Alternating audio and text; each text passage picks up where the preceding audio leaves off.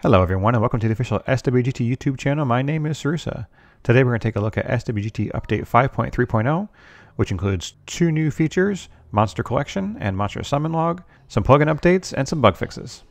The first update today takes us over to the menu. The account analytics menu used to be on the right-hand side, and these are actually cascading rows. And so before this was on the right-hand side, and so this entire row was getting pushed down. I've essentially done a row span here, so that way I can get some more space under account analytics, because I'm sure we're going to add more features in the future. And for today, actually, we added in two new features. So let's take a look at the Monster Collection feature. So with a plugin update, I have gone through and stored all of the unique monsters that every player has summoned. And so now I can show all the units that you've ever summoned and then how many you actually have built. So for instance, I don't have Remy built at all. And so you're probably asking, what does built mean? Built means that the unit is evolved to 5 stars or better. And so you can see all of your units here. I already have received some feedback that it'd be nice to have some filters on here, so I'm probably going to go through and get that done. But this is just a nice little feature to see from a Pokedex standpoint, which units you have and don't have. The next update takes us over to the Monster Summon Log, and so this shows you all of your summoning log from the start of your count to the end of your count, as long as the unit is 3-star or better and or evolved to 5-star or better. So a shameless plug, I actually picked up a Tion Lang last night. Very, very excited.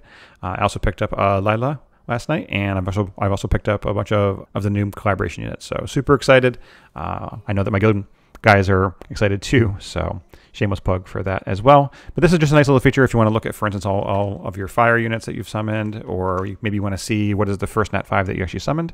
So that's a nice feature there. This, of course, does work with friends. So under the setup menu, if you're authorized to see their units, of course, all of that works with friends as well.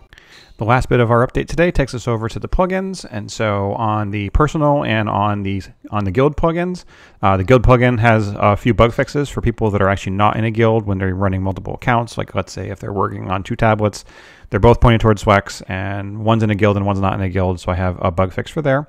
And then the personal plugin has the new support for monster collections. So please go through and do your updates on your plugins.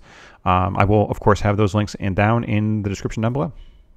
And that's it for today. I just wanted to say a thank you to all the Patreon members who subscribe to SWGT and to all the people that constantly give feedback about the platform. It's only through your support and efforts that SWGT is what it is today. And I've said it before and I'll say it again. We all make SWGT better together. And with that, don't forget to smash those like buttons, and I'll see all of you on the battlefield.